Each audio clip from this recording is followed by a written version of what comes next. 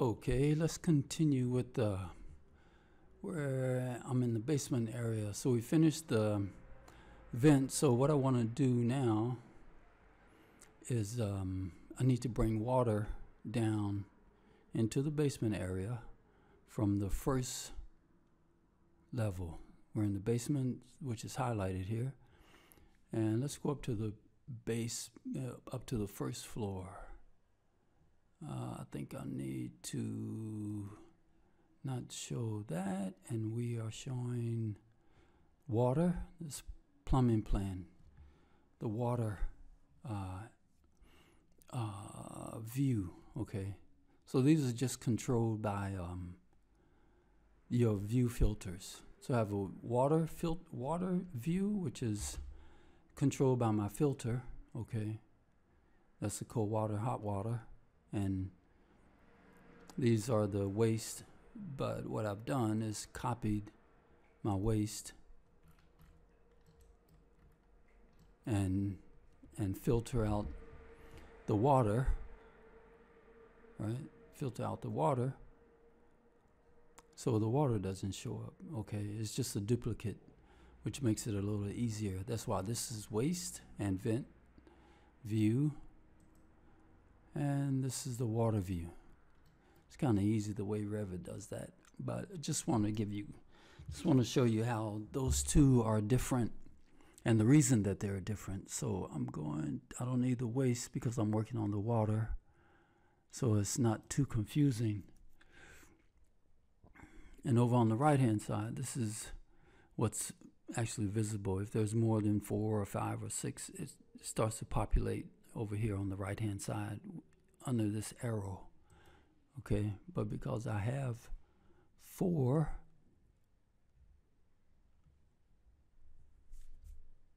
everything is shown, which is what this ribbon can show here. So we are basement and then first level, and this water pipe is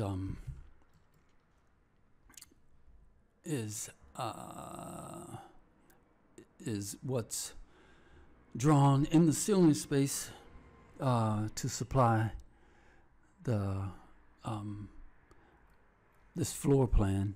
So based on my notes, and let's see what this is let's tag this just to, I can either draw a leader that's attached, right? Go this, or I can draw a leader that's a free end, okay? And I can go like this, and I can do this. Or like I was saying, or you can go attach the end with leader, and it's just gonna be like that. And then you can manipulate how it looks. Okay, but it's attached. Okay. But I like to use the free end anyway. So there's so much to Revit that it's easy to get sidetracked when you're trying to explain things that are going on with Revit. But anyway, let me tag this with no leader. I'm just gonna put it here just to give us a reference, and go back down to the basement area, because we're gonna need to pull water from this 3-inch cold water and have it go down to the basement level. Okay, now in the basement level, I can either have it needs to go down into the wall, because otherwise in the basement level, if I bring it down somewhere, I can't just bring it down anywhere. It has to go down into the wall. I can't have it come down through the ceiling space and down into the floor exposed, right? So what I usually do is I just use a trowel and pipe. So a 3-inch, but I want this to be in the I think it's 10. My cold water in the basement area, and which is typical throughout this project, is 10'6". So 10 space 6, and it's a 3 inches, just arbitrary, just to give us an idea of where I want it to come down in this wall, or this wall, or this wall, and these should be full height walls, or they may not be, but we'll see. So let's go here and draw cold water, and let's go here, and this is in the ceiling space, but what I need to do is go up to the first floor to see where I can connect to come down into the wall space. So I hope that made sense. So now that I'm in the wall space, I want to change this to an elevation that's going up through the first level, okay? I'm gonna change this to 20 and go down into the working environment, come back up and apply, okay? So that's gonna go up, and I can use this tab and copy this over to here and over to here. But let's see, here, let's rotate that 180 and 180 and move. I'm using my arrow key to move that over. I don't think I want to bring it down here as a central location. I want to use this wall or this wall. So I'm going to delete this one. So a tab and delete. And so this gives me a reference that I can use so to figure out which wall. So let's go back up to the first level and see where we are. Okay. So it looks like it's coming up through the floor here, or down through the wall here, and over here. I don't think I want to use this one because I don't know, this might be some kind of plumbing chase, or could be a ducting chase here. So I'm going to delete that pipe. So I'm going to use the piping on the left hand side. I'm going to delete this. Okay. So we go back up to the first floor. Let's go up to the first floor, and I'm gonna move this guy somewhere in the wall space here, and maybe right there. That's the basement, so that's the first floor. Okay, let's see. I think I need to go here just to get it in the wall space. Okay, so that looks like a good area to come down. I don't like this corner because a lot of times when you're constructing, there's a lot of stud wall metal in this area, but I'm gonna let the contractor figure that one out.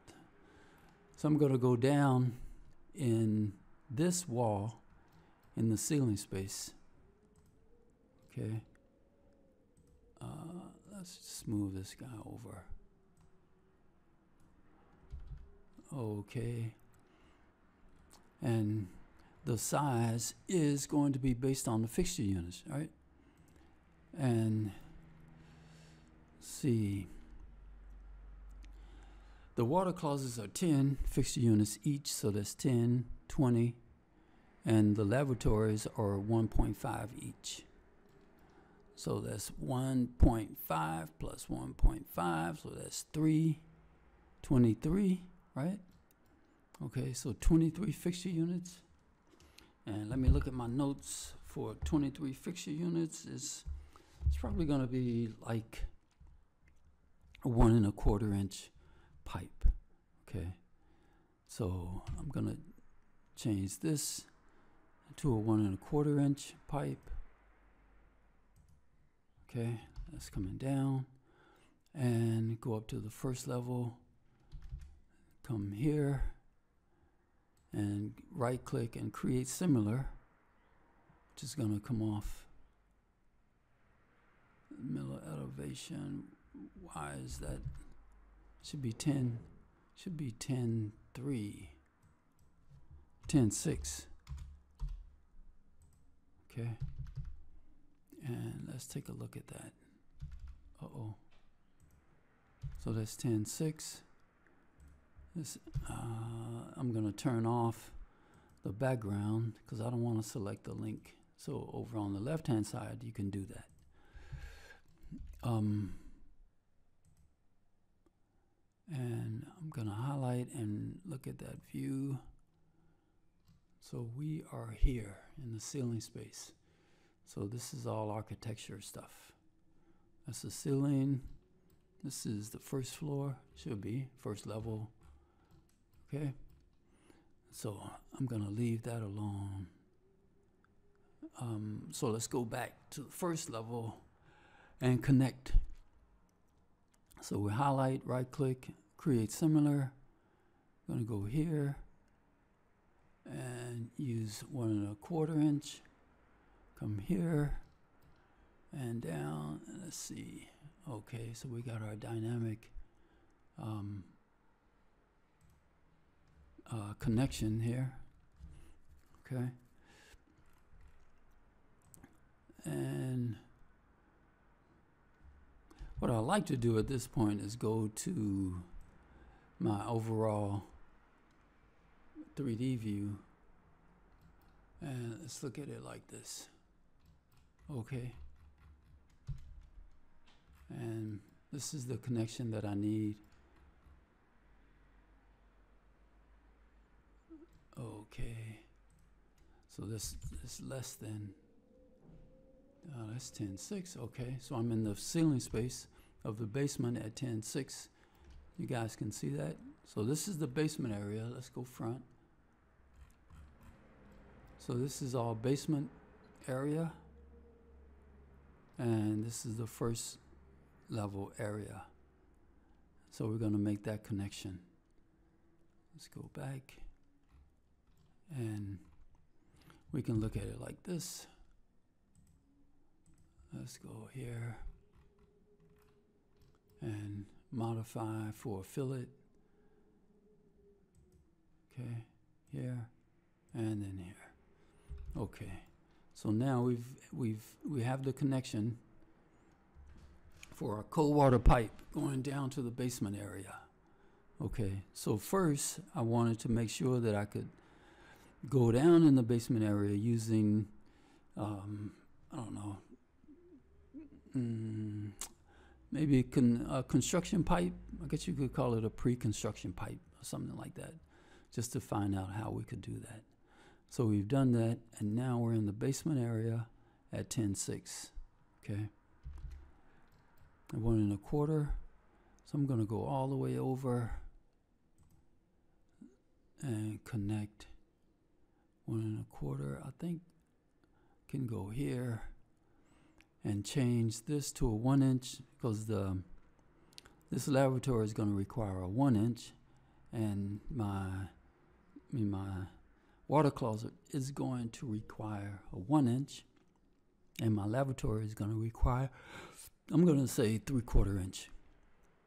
So I'm going to transition to a 1 inch at this location and transition to a 3/4 inch for my lavatory. So from here we can, for cold water is usually on the right hand side, but for us, because it's facing the opposite, so we do opposite, so it's going to be left hand side, right? So we draw a pipe and make sure we have the right type, cold water and cold water for our system type. I'm going to come out just a little bit and go back up into 10.6. Okay, but before I do that, I have to tell Revit how high I want it to go, right? So I go back up to the middle of elevation and change this to 10 space, I think 10 space 6. Okay, and then make this connection. Okay, and the way that looks in 3D is we are here. Okay, so we're here, and that's our connection, basement connection, and we come up and we connect into our cold water. I'm going to filter out some of this because we're only working in cold water at the moment. I'm going to turn off the other pipe system, okay, so we can see what's going on. Section 2, water overall. Okay, let's see, do I need, I'm gonna close that one out, and view, I think, let's see, it's okay. I think I'm just gonna draw it out here. So I click this one and go back to my tab view. Okay, and for my water closet, it's going to be a 1 inch. Let's drag this out. Sanitary water. Okay, we come out here, and that looks big, but it's a 1.5 inch. That's too big. That's too much. Okay, so I think that what I need to do, I'm gonna change this family because it's 1.5 inch by default. So let's go back up. Let's edit this family. And this is the water closet, and I need to edit the family type, which means that it's going to apply to all of them. Water supply fixture units.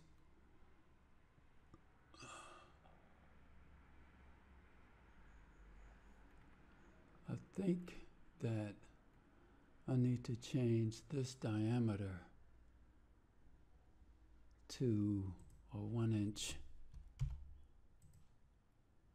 Okay, and I'm going to say okay to this.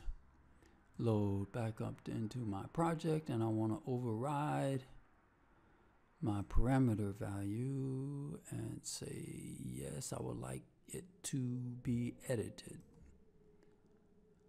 So let's see what happens. Cold water connection. Draw my pipe. That looks better. I hope that this works. Cold water. Okay, cold water. 1 inch. 1 inch. Okay, 1 inch, and should be a fixture unit value of 10.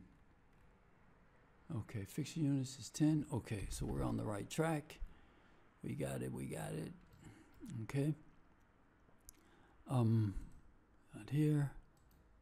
And now I need to go up to 10'6".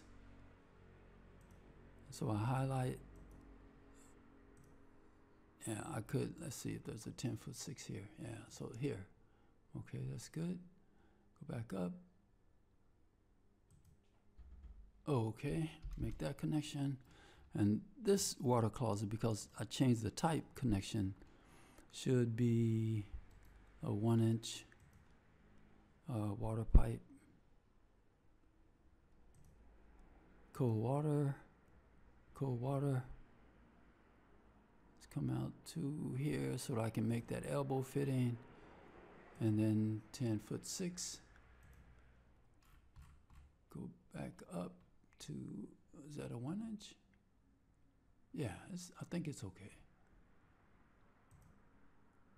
All right, okay. And last but not least, we are going to go to the cold water side.